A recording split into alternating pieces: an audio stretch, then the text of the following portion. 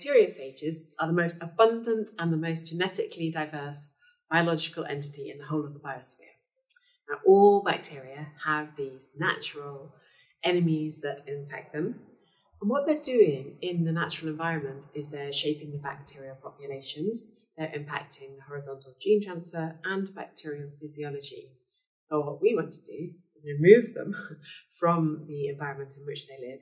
We want to find those viruses that most effectively kill bacterial pathogens that we're interested in treating them.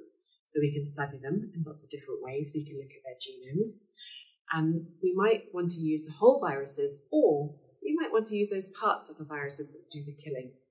So by exploiting these natural enemies of bacteria, we have a whole new set of tools that really have not been looked at yet. And this can be an extremely valuable tool in our fight of bacteria that are resistant to antibiotics.